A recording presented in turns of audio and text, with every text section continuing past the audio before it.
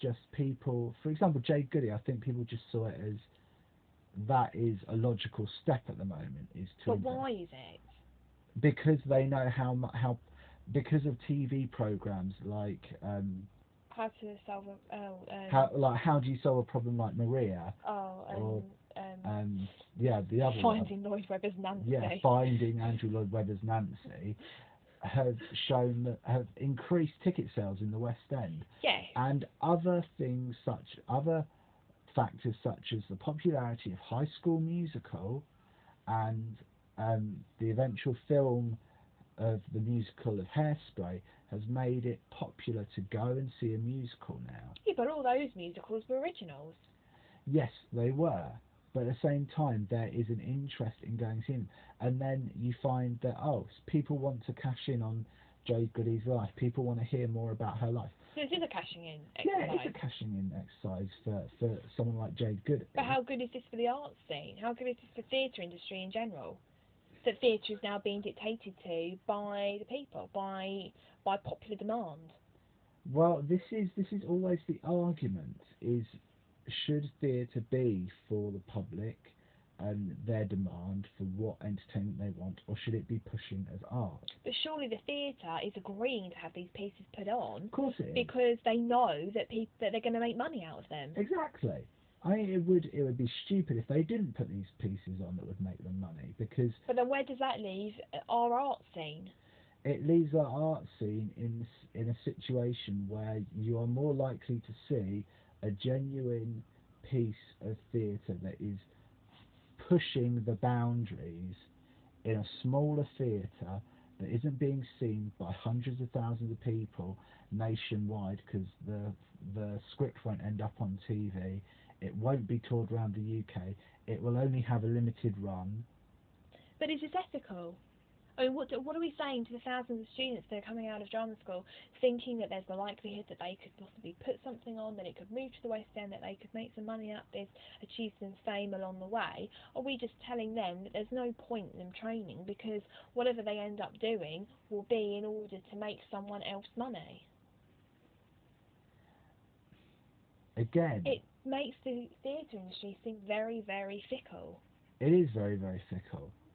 This isn't unfortunately the 60s anymore, where the government was giving money for rep theatres and amateur theatre and local theatres to be open. This is now an industry where bums in seats is the main thing. It's always been the main thing, but bums in seats, you have to have an X amount of seats sold, otherwise you get closed within days. Yes, but if you look at the theatre-going population and the demographic, it's generally people who are much more wealthy that can spend money to go to the theatre. I don't think many of them will be queuing up in their droves to go and see Jade Goody the musical. No, they probably won't, but I wouldn't be surprised if they do a Jade Goody musical and it doesn't actually reach the West End. What it does is it tours the country in the smaller theatres, in the provincial theatres, because that has happened numerous times. But there's already been a backlash from some areas of the theatre-going population who don't like the idea of having to go and see musicals that have been put there, prioritised by these theatres, by production companies, by people like Andrew Lloyd Webber, and almost using it as a way of telling the theatre-going public what they can and cannot watch. Then those people who have the power, who have the money, should put their money where their mouth is. Well, they are. Oh, they are they? Then why is it that that Andrew Lloyd Webber and the rest of these people own most of the theatres? If these people really are wanting to see something different, they won't go and they won't constantly go and see new plays, new productions. They may not go and see new plays or new productions, but they certainly aren't wanting to see whatever musical is being talked about in the Sun this week. No, of course not. Of course not. But these are people. This is the thing. You're going the right way to alienate a good amount of people that would have gone to the theatre, because those longer running shows that have been long running because of the material, because they have so much substance and popularity, are suddenly going to be forced out because theatres are going to be seeing that you can make a quick buck from opening a show and having it run for 6 months and having sold out shows every night and then closing and then having something else. We'll get this very quick succession of shows being put on and then put on tour so that something else can come in there.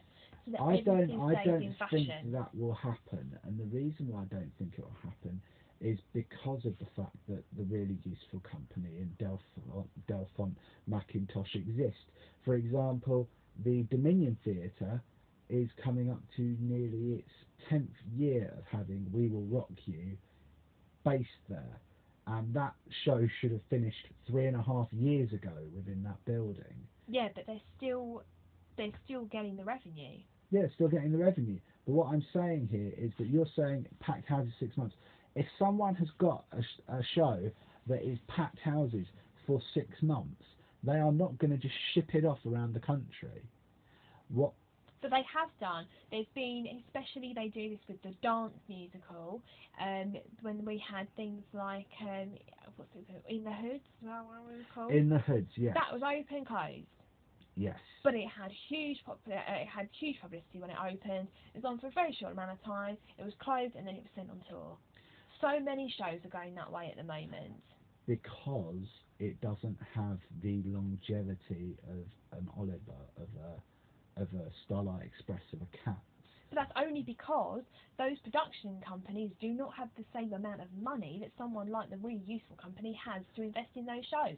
If we want to do something, we should be criticising Andrew Lloyd Webber for not producing more musicals. He relies on his back catalogue in order to get him through each year. I agree with you there. There is a serious lack of new material from Andrew Lloyd Webber, and I think that when he brings out his new version, well, his sequel to Phantom of the Opera, we will see a large backlash against him, because I don't know about you, but when I listen to Andrew Lloyd Webber's musicals now, especially Cats and Starlight Express, all I can think of is that is music of that time. That music does not sound good now. No. You listen to Starlight Express, it is very 80s. There are some banging tunes in there, some great tunes, but at the same time, all I can think when I'm listening to it is, this is so 80s. If I took my children to see this show, they would go, oh, this music is awful. I mean, let's talk about Evita. Evita. Which is a biographical piece. Evita is a biographical piece. That, to me, the music of Evita is fantastic. Again, very much like the biographical pieces that Andrew Lloyd Webber has done are fantastic. The music for Jesus Christ Superstar, fantastic. And doesn't age it that much, because there are I know some of the main riffs are very 70s, but that sort of rock sound has always stayed quite current. It does change, and by changing some of the musical instruments, you get a more current sound. I mean, as synthesizers come back in, you'll get more of a sound. And then you've got Joseph. Joseph doesn't sound dated, it just sounds young. But that's what it's meant to do. That's what it's meant to do. It's meant to be a young show. That's where it's pitched at, isn't it? Yeah, it's where it's pitched at the teenagers and youngsters. It's a family show, so that's what it's for. Evita is a much darker, much more adult show, and I don't think that its soundtrack has aged. But is it only popular because of the film? Is it only popular because of Madonna? No, it's not.